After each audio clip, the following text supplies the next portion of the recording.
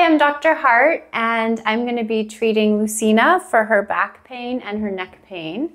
So we're going to start by doing a little bit of trigger point release.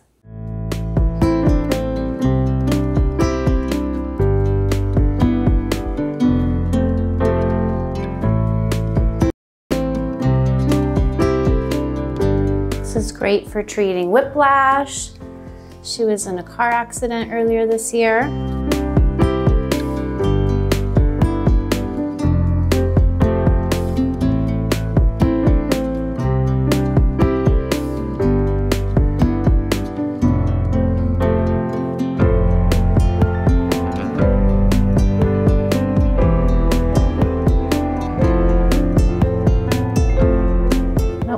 Too many needles because people freak out, but you know what I mean? If they think it's like 3, they're like, oh, okay. Sorry, my hands are slow. Oh, that's okay. I'm gonna do yours kind of goes into here, right, as well in your scalenes. I feel like my upper traps have been really bad too because of finals week. Yeah, I guess actually this one right here got a little bit of action in that one. So I'm releasing the muscle that's pinching the nerve, which oftentimes when people get tingling into their arms, the muscle's really tight. So using this trigger point release, it forces the muscle to release the tension that it's holding, gives enormous amount of relief. How's your kind of mid-back? I didn't really do through here, but... That's pretty good. Yeah? Yeah, no complaints. Okay.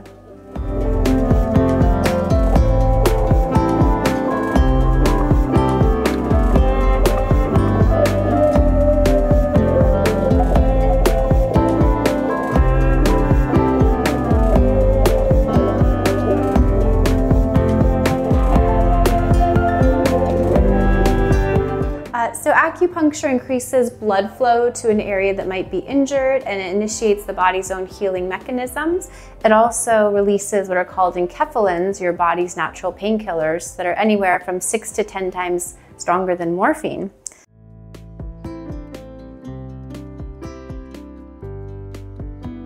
I'm going to go see another patient right now, and then when I come back we can do the cupping. Nothing so exciting as removing the needles.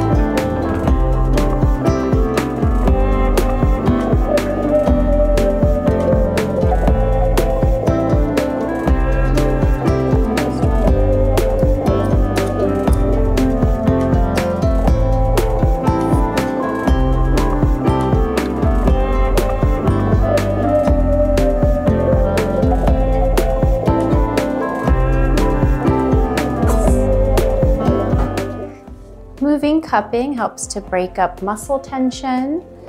It gets in between the muscle, the fascia, and the skin layer, creating space. It also works to flush the lymphatic system for detox. It feels kind of like a massage.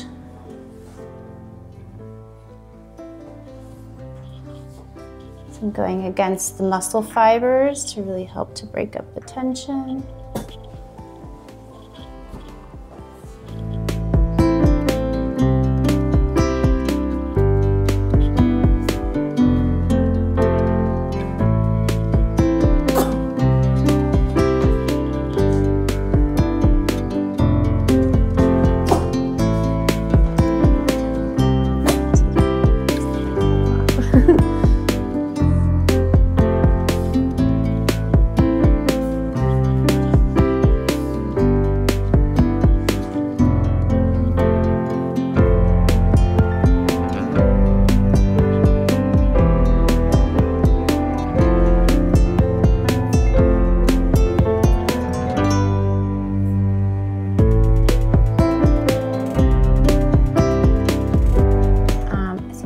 gonna do, I'm going to put them all on one more time. I'll do it really fast and just let them sit.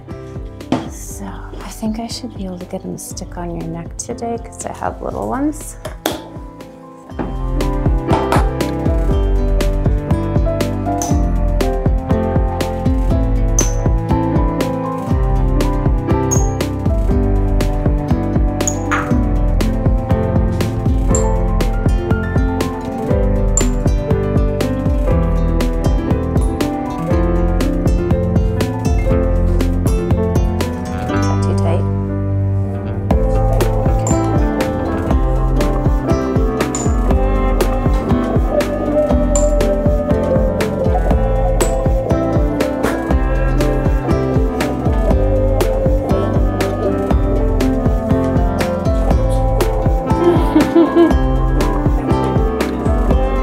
Okay. How's that? What about this one? Yeah? Okay. So this is what we call static cupping, where we just place the cups and let them sit. I like to do a combination of static as well as the dynamic or moving. Moving really helps to break up the muscle tension. As I was moving it earlier, you can really see you can break up the knots, go against the cross fibers of the muscles. And yeah, anyway, a little bit of CBD cream on after like a little bit of massage. So I can do that and then we'll be done.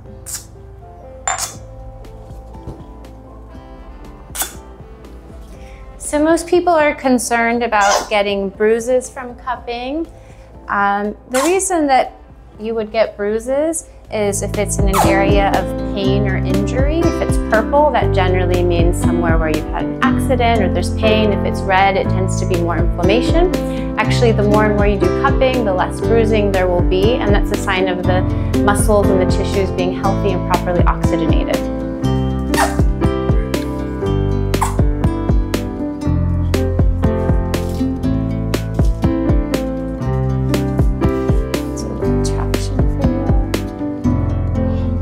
How does it feel after that cup was nice in there on your scalenes?